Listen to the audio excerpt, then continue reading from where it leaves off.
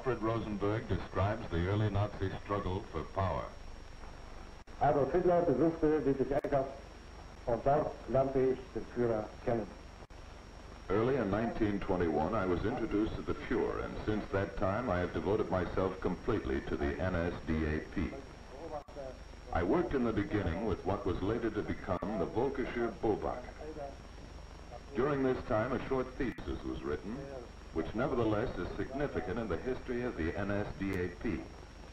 I wrote the principal program and the aims of the NSDAP, and this writing made the first permanent connection between Munich and local organizations being organized with friends within the Reich. After the first ill-fated attempt on the power of the Reich in 1923, I stayed in Munich and tried to keep the pieces of the party together.